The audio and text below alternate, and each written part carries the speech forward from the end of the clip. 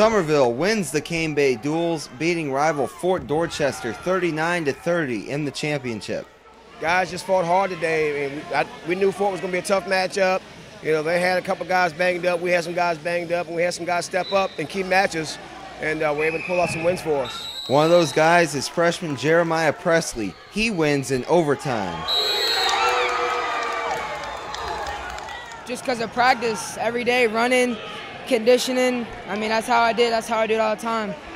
It's a big win. We're a young team, and we faced a little bit of adversity at the beginning of the day. We turned it around and won gold, so it's a big win. Well, I'm very satisfied with the progress we've made. We got a very young group. At this point, we're 12-0, and we still don't have everybody in our lineup yet. Hopefully next week we'll get everybody in and ready to roll, but with some backups, I'm very, very pleased with where we are right now in the season. At Cane Bay High School, I'm Will Volk.